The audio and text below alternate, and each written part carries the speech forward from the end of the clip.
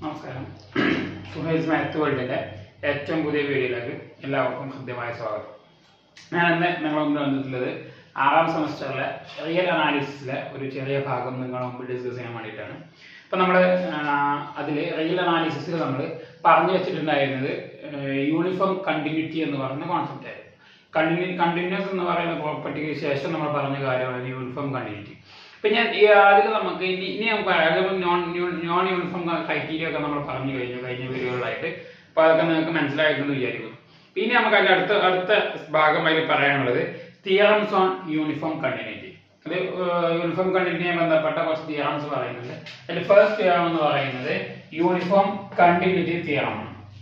First തിയറത്തിന്റെ പേര് uniform continuity theorem. Theorem ഇങ്ങനെ statement ഇങ്ങനെയാണ്: let I be a closed bounded interval and let f from I to R be continuous on I, then f is uniformly continuous on I. എന്ന് പറഞ്ഞാൽ f എന്ന് പറയുന്ന function define ചെയ്തിട്ടുള്ളത് ഒരു closed bounded interval ആണെങ്കിൽ ആ f എന്തായിരിക്കും? ഒരു യൂണിഫോം കണ്ടിന്യൂസ് ആയിരിക്കും. എവിടെ? I എന്ന് പറയുന്ന ഇന്റർവെല്ലിൽ. ഓക്കെ, അതാണ് എന്ന് പറയുന്നത് നമ്മുടെ യൂണിഫോം കണ്ടിന്യൂറ്റി തിയറം എന്ന് പറയുന്നത്. അദ്ദേഹത്തിന്റെ പ്രൂഫ് നമുക്കൊന്ന് ചെയ്ത് നോക്കാം. Okay,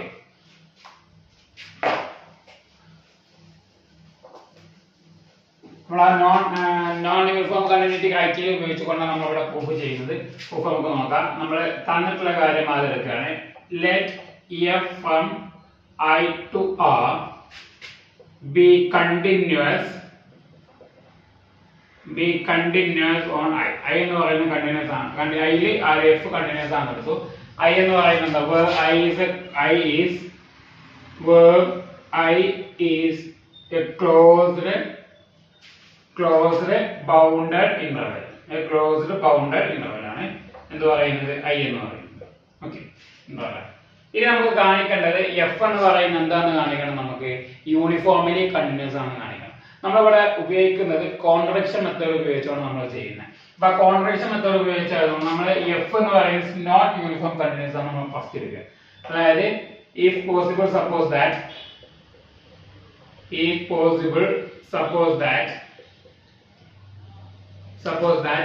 f is not uniformly continuous.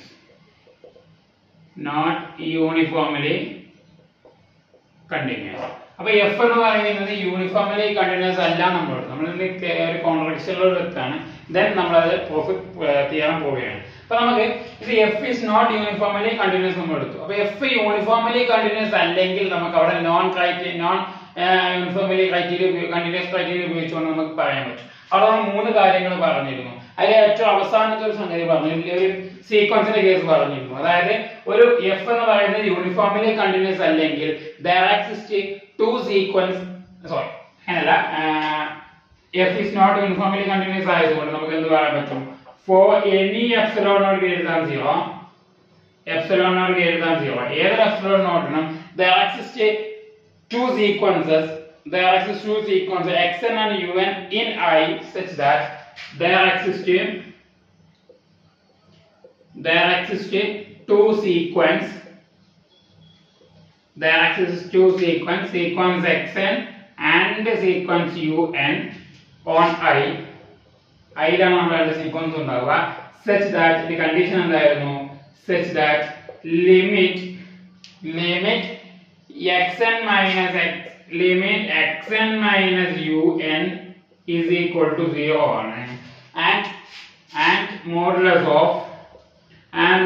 of f of xn minus f of un is always greater than or equal to epsilon naught for all n belongs to natural number. ഈ രൂപത്തിൽ നമുക്ക് f is not uniformly continuous എന്ന് പറഞ്ഞാൽ നമുക്ക് non uniformly continuous criteria ഉപയോഗിച്ചുകൊണ്ട് മൂന്നാമത്തെ criteria ഉപയോഗിച്ചുകൊണ്ട് നമുക്ക് എന്ത് ചെയ്യാൻ പറ്റും? ഈ ഒരു പ്രോപ്പർട്ടി അല്ലെങ്കിൽ ഈ ഒരു ഭാഗം ഉണ്ടെന്ന് എഴുതാം. ഓക്കെ, അപ്പൊ അങ്ങനെയാകുമ്പോൾ നമുക്ക് എന്ത് കിട്ടി? For any epsilon naught greater than 0 അവിടെ 2 സീക്വൻസ് എക്സിസ്റ്റ് ചെയ്യുന്നുണ്ട്. xn എന്ന് പറയുന്ന സീക്വൻസും അതുപോലെ un എന്ന് പറയുന്ന സീക്വൻസും 2 സീക്വൻസ് എക്സിസ്റ്റ് ചെയ്യുന്നുണ്ട്. നമുക്കറിയാം I എന്ന് പറയുന്ന ഇന്റർവെൽ എന്താ? ബൗണ്ടഡ്, ക്ലോസ്ഡ് ബൗണ്ടഡ് ഇന്റർവെൽ അല്ലെ. അപ്പൊ I എന്ന് പറയുന്ന ഇന്റർവെൽ ബൗണ്ടഡ് ഇന്റർവെൽ ആയതുകൊണ്ട് ഈ സീക്വൻസുകൾ എവിടെ നമ്മൾ ഡിഫൈൻ ചെയ്തിട്ടുള്ളത്? I ലാണ് ഡിഫൈൻ ചെയ്തത്. xn അതുപോലെ un എന്ത് തന്നെയാണ്? അത് ഡിഫൈൻ ചെയ്തത്. അപ്പോൾ ഒരു ബൗണ്ടഡ് സെറ്റിൽ ഡിഫൈൻ ചെയ്തിട്ടുള്ള ഒരു സീക്വൻസ് ആണ് എന്ത് പറയുന്നത്, രണ്ട് സീക്വൻസ് ആണ് എന്ത് പറയുന്നത് xn ഉം അതുപോലെ തന്നെ un ഉം. അപ്പോൾ അതുകൊണ്ട് അതും തന്നെയായിരിക്കും ബൗണ്ടഡ് ആയിരിക്കും. then നമുക്ക് എന്ത് പറയാൻ പറ്റും, since I is bounded നമുക്ക് എന്താ പറയാൻ പറ്റും, sequence xn and sequence un is bounded. sequence xn ഉം അതുപോലെ sequence un ഉം എന്തായിരിക്കും ബൗണ്ടഡ് ആണ്. കാരണം I ബൗണ്ടഡ് ആയതുകൊണ്ടാണ് ഒരു ബൗണ്ടഡ് സെറ്റ് ഡിഫൈൻ ചെയ്യുന്ന രണ്ട് സീക്വൻസുകളായ xn ഉം un ഉം. സോ നമുക്ക് എന്ത് പറയാൻ പറ്റും, അത് രണ്ടും തന്നെയായിരിക്കും ബൗണ്ടഡ് ആയിരിക്കും. ഓക്കെ, അപ്പൊ അത് രണ്ടും ബൗണ്ടഡ് ആണെന്ന് പറഞ്ഞാൽ എന്ന് പറഞ്ഞാൽ xn ഉം un ഉം എന്താണ് ബൗണ്ടഡ് ആണ് അല്ലെ. അപ്പൊ xn ബൗണ്ടഡ് ആയതുകൊണ്ട് xn എന്ന് പറയുന്ന സീക്വൻസ് ബൗണ്ടഡ് സീക്വൻസ് ആയതുകൊണ്ട് അവിടെ നമുക്ക് ബോൾസാനോ വെർസ്ട്രാസ് തിയറം നമുക്ക് അപ്ലൈ ചെയ്യാൻ പറ്റും. എന്താ ബോൾസാനോ വെർസ്ട്രാസ് തിയറം എന്ന് പറഞ്ഞാൽ ഏതൊരു ബൗണ്ടഡ് സീക്വൻസിനും ഒരു കൺവേർജന്റ് സബ് സീക്വൻസ് എക്സിസ്റ്റ് ചെയ്യുന്നുണ്ട്. നമുക്ക് xn എന്ന് പറയുന്ന ഈ സീക്വൻസിന് നമുക്ക് ആരെ അപ്ലൈ ചെയ്യാൻ പറ്റുന്നുണ്ട്, ബോൾസാനോ വെർസ്ട്രാസ് തിയറം അപ്ലൈ ചെയ്യാൻ പറ്റും. Then by Bolzano-Weierstrass theorem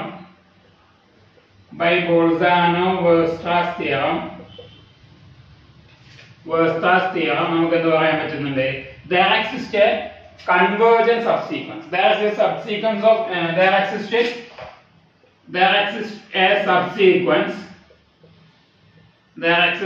subsequence sequence xnk of xn which is convergent.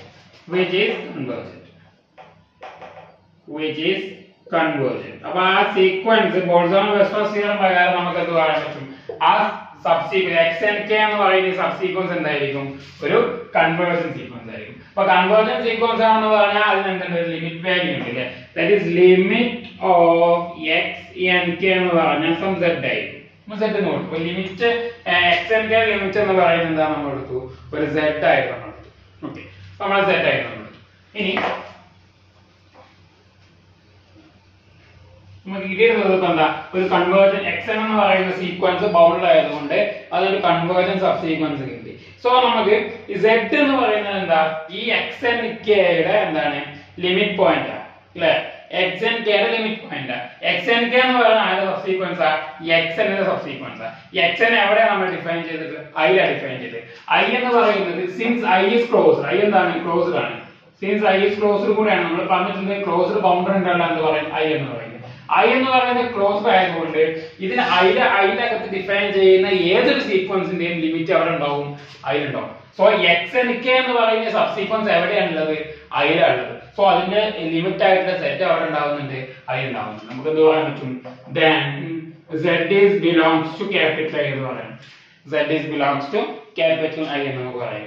അതേപോലെ നമുക്ക് മറ്റൊരു സബ് സീക്വൻസ് കൂടെ ഉണ്ട്, അതിന്റെ ലിമിറ്റ് എന്താണെന്ന് കാണിക്കാൻ നമ്മൾ z ആണ് കാണിക്കാൻ. ഓക്കെ, un എന്ന് പറയുന്നത് ബൗണ്ടഡ് ആണ്. നേരത്തെ un എന്ന് പറയുന്ന സീക്വൻസ് എന്താണ്, ബൗണ്ടഡ് സീക്വൻസ്. ബോൾസാനോ-വെർസ്ട്രാസ് തിയറം പ്രകാരം നമ്മൾ അതും എന്തായിരിക്കും, ഒരു കൺവേർജൻ, അതിനൊരു കൺവേർജൻ സബ് സീക്വൻസ് ഉണ്ടാവും. അപ്പൊ അതിന്റെ കൺവേർജൻ സബ് സീക്വൻസിന്റെ ലിമിറ്റും എന്തെങ്കിലും കാണിക്കാൻ നമ്മൾ z ആണ് കാണിക്കാൻ. അപ്പൊ അതിന് വേണ്ടിയിട്ട് unk ആണ് നമ്മൾ അതിന്റെ സബ് സീക്വൻസ് ആയിട്ട് എടുക്കുന്നത്. നോക്കിക്കോ, നമ്മൾ അങ്ങനെ ചെയ്യുന്ന നോക്കിക്കോ.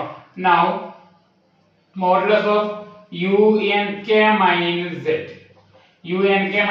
എന്ന് പറയുന്നത് ഈക്വൽ ടു 0 എന്ന് കിട്ടിയാൽ നമുക്ക് എന്ത് കിട്ടുന്നുണ്ട്, ലെസ് ദാൻ ഓർ 0 എന്ന് കിട്ടിയാൽ നമുക്ക് എന്ത് കിട്ടുന്നത്, ലിമിറ്റ് un ആണ് കിട്ടും, സോറി z ആണ് limit. So which is less than or, ഞാൻ ജസ്റ്റ് ഒന്ന് മാറ്റിയിട്ടാണ് unk ആണ്, unk പ്ലസ് unk